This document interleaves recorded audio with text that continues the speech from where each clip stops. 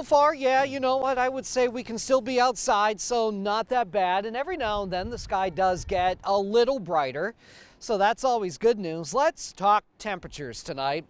And like we were showing you yesterday, we have that big range in place right now. Mount Pocono at 49, but Williamsport and Selinsgrove are in the low 60s. Showers north of us, rain west of us, but none here. Now that said, there may be a few showers tonight and perhaps a rumble of thunder. The best opportunity for that to happen will be late this evening, overnight, and likely done by first thing in the morning. You can watch out for any rain just by using interactive radar, and it's here on the Eyewitness weather app.